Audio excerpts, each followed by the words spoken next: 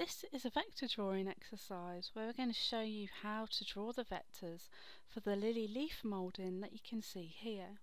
We're going to look at lots of different ways that you can create and edit shapes in the software. So let's just go to File, Close, then we're going to go ahead and create a new file. Working with a single-sided job. Width of this is going to be 12 inches, height is going to be 4, material thickness that I'm working with is going to be 3/4 of an inch.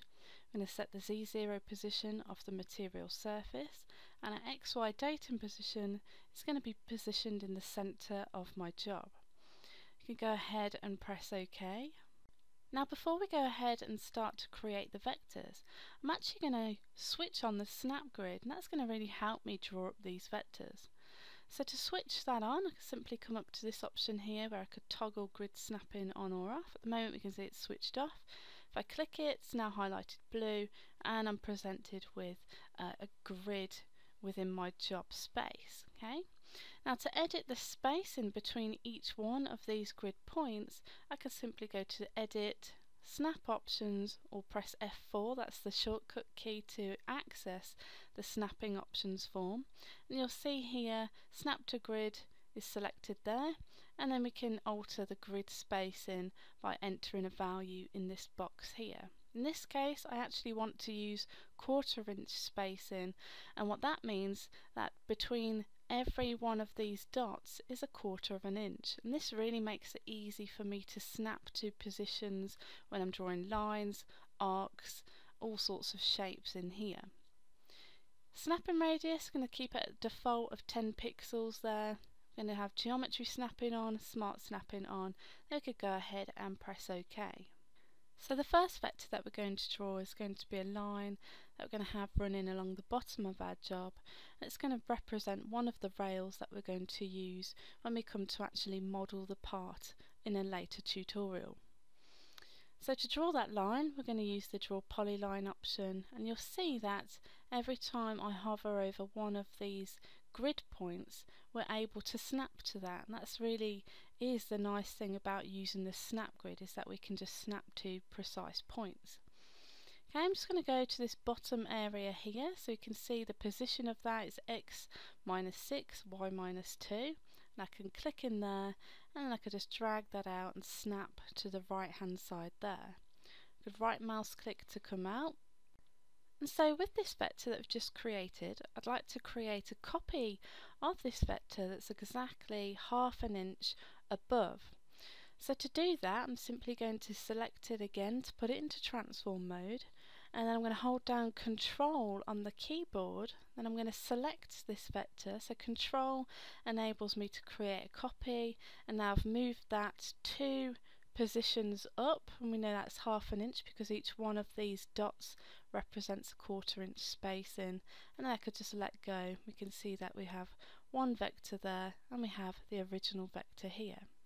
And do the same again. I'd like to create a copy of this one, so I'm going to select it again to put it into transform mode, press down Control, click on the vector, drag that up right to the top there, snap to that corner, and then I want one more copy that's going to be 3/4 of an inch down, so we're going to drop this down by 3 spaces.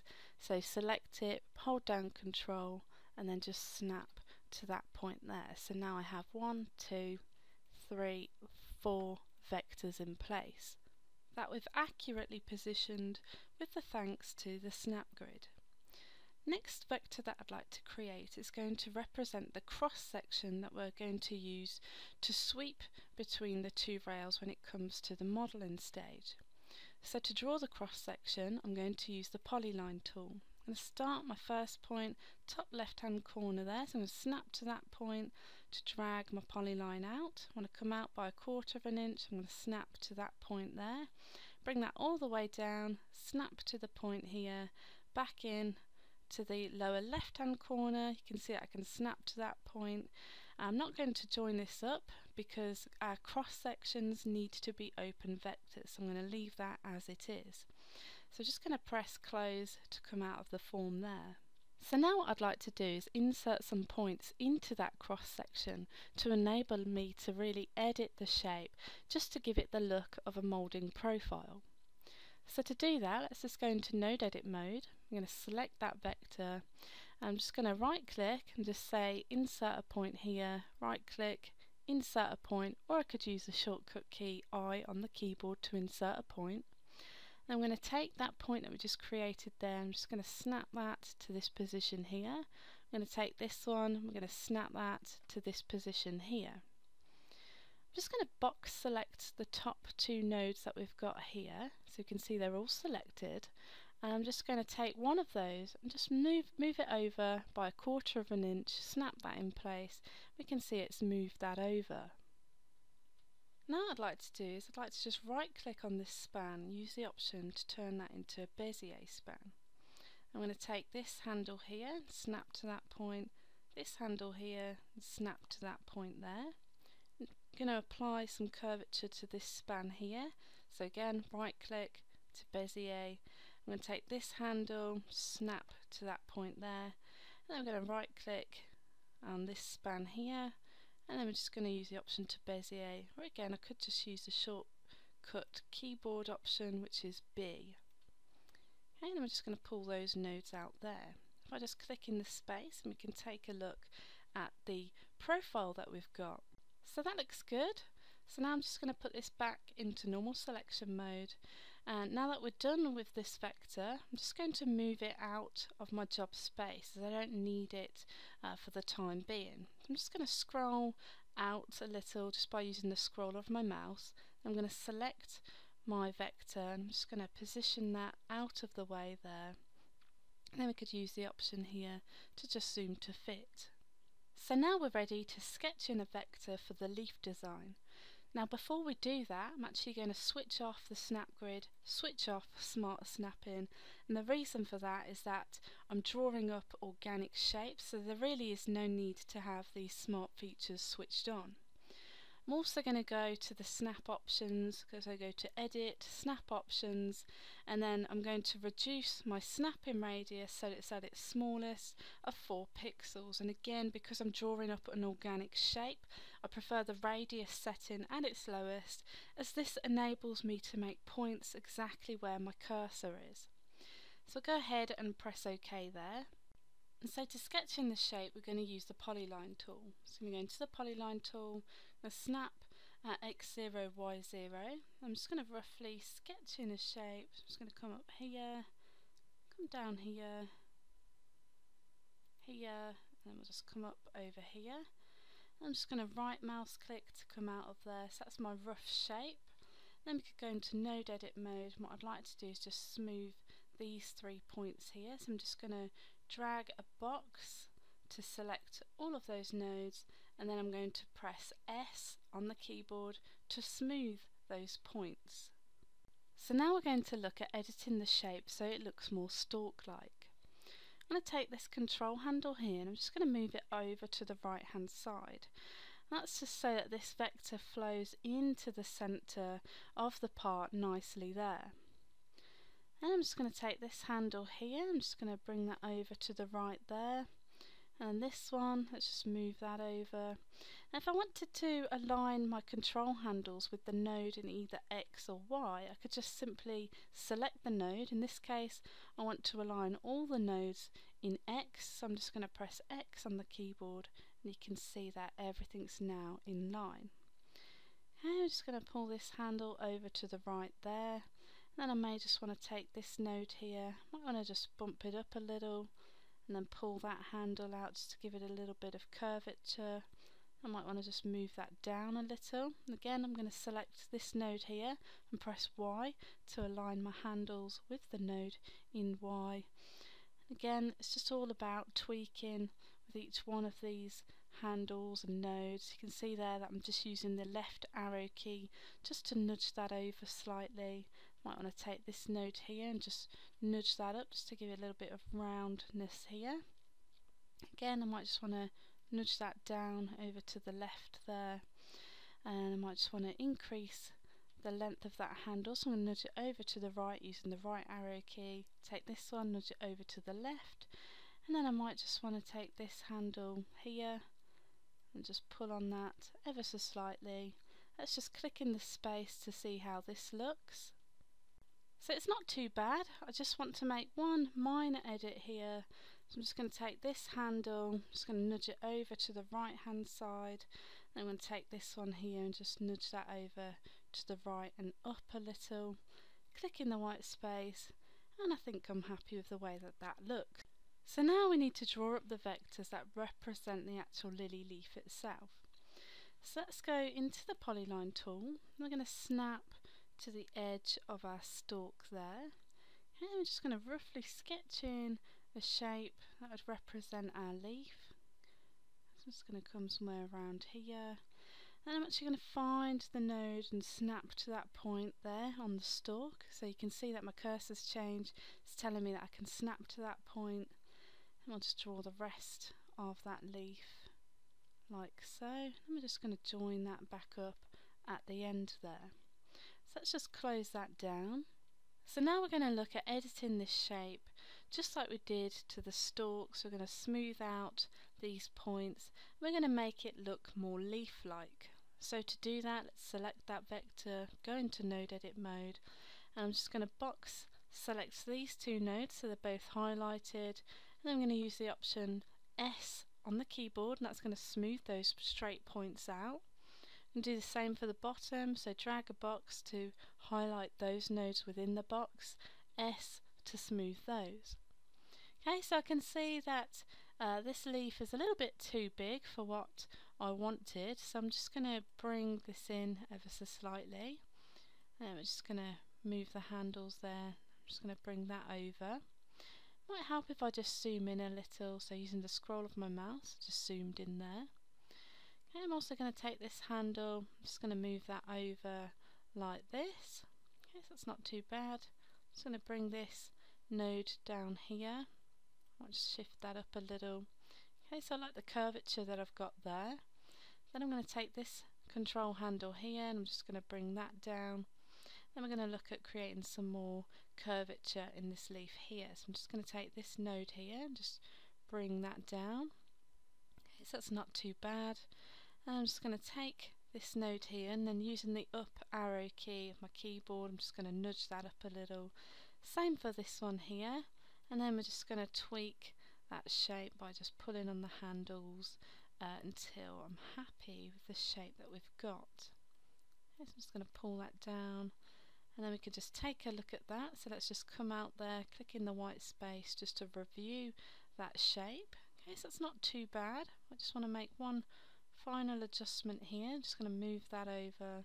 I might just take that handle and just shrink that up, maybe move it over to the left. Let's click in the white space. And I quite like the curvature that we've got in there, so I'm happy with that. So let's just go into normal selection mode, and we'll use this option here to zoom to fit. So the next thing that I'd like to do is actually break up these shapes. Now the way that I'd like to model the shapes for this leaf is by using the create shape option, where we're going to look at modelling each side of the leaf separately. So we're going to use this stalk as a divider. So I'm going to take that stalk, I'm going to right click, and then I'm going to use the option here to copy to layer. Put that on a new layer. We're going to call this layer edit. We could go ahead and press OK. Then I'm going to take the leaf shape that we've got here, right click, this time I'm going to move that to that layer, edit, and then we could go over to our layers option up here. I'm just going to switch off layer 1, make the edit layer the active layer, and you can see I've got the copy of the stalk and my leaf vector is on this layer here. So now we're ready to crop this leaf up into two separate regions. So to do that, I'm just going to use the interactive trim tool. I'm just going to get rid of this stalk area here. I don't need that. I'm only concerned with the stalk running through the leaf. We can close that down. And I'm going to select this vector here. If we go into node edit mode, I'm just going to look at cutting the vector at this point here and this point here. So to do that, I'm just going to right click on that node, use the option here to cut vector, right click on this node here, cut vector there. You'll see that I'm now left with two separate regions because we cut them at these points. Okay, so let's just put that back into normal selection mode. Okay, now in order for me to create two regions, I'm just going to take this vector here, right click, and I'm going to copy that vector. And then with this vector selected, I'm going to hold down shift, I'm going to select this vector here, and we're going to join them. You can see at this tolerance, I'm going to have one closed vectors when I join it. Okay, so you can see that there. And then if I right click and just paste that stalk back in there, and then hold down shift and select the other side of the leaf, again we're going to join them, and then once we've joined them we're going to have one closed vector. Close that down, you can see that I now have two separate regions. So now I'd like to create a vector that's going to represent a little bit of a recessed area on the right hand side of this leaf. To do that, I'm just going to simply take the vector that I already have and I'm going to create a copy of it. To do that, I'm going to select it, put it into transform mode, hold down control, hold down shift. Just going to make that scaled down in proportion. So shift does that, control does the copy. You can see I've got a new leaf there. I'm just going to roughly position that in place. Okay, so that's not too bad. Okay, so I quite like the way that that looks. So now we're ready to bring everything back to our original layer. So the easiest way to do that is if I go to my layers option up here, and I'm actually just going to delete this edit layer, and then the software is going to tell me that there's data on it. What shall we do with it? So we want to move it all to layer 1. So let's OK that, and then if we go to layer 1 and we'll switch that on, you'll see that we have everything in view here. I'm actually just going to go back to that leaf there, and I'm just going to position that again. Just want to bring that out a little bit more. Okay, so something like that. Maybe make that a little bit smaller. Okay, so I'm quite content with what we've got there.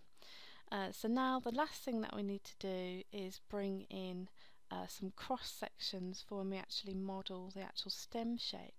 So to do this, we're going to look at modelling the cross section based on the shape of a circle. I'm just going to roughly draw in a circle there, then I'm going to type in 0.375, so you'll see at the bottom there, and then if I press D, it's going to give me a circle at the diameter of 0.375. Okay, so then I can close that down. Now cross sections need to be open vectors, so I'm going to take that circle into node edit mode. I'm just going to zoom in there, right click on this span, delete it, right click on this span here, delete it, and we've got a nice open semicircle in place there. Let's just put that back into normal selection mode. Then what I'd like to do is take a copy of this. So we're going to have this cross section will represent this area of the stalk, and we want that to blend into a smaller semicircle as it gets to the tip of this leaf here. So we're just going to create a copy of this. I'm just going to press Control and Alt just to create a copy, and it's going to go down vertically there. And then I'm just going to change the size of this. So let's, with that selected, go into Set Selected Object Size, and we're going to make the width of that 0.03. Apply that, close that down. You can see we've got a very small shape in there. Let's just zoom to fit there.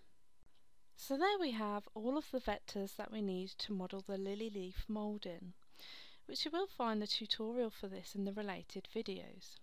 So let's go ahead and save this file. So go to File, Save As, and in the Project folder, I'm just going to rename that. I'm going to call this one Lily Leaf Moulding Vector Drawing. Save it, and you can access that from the Project folder.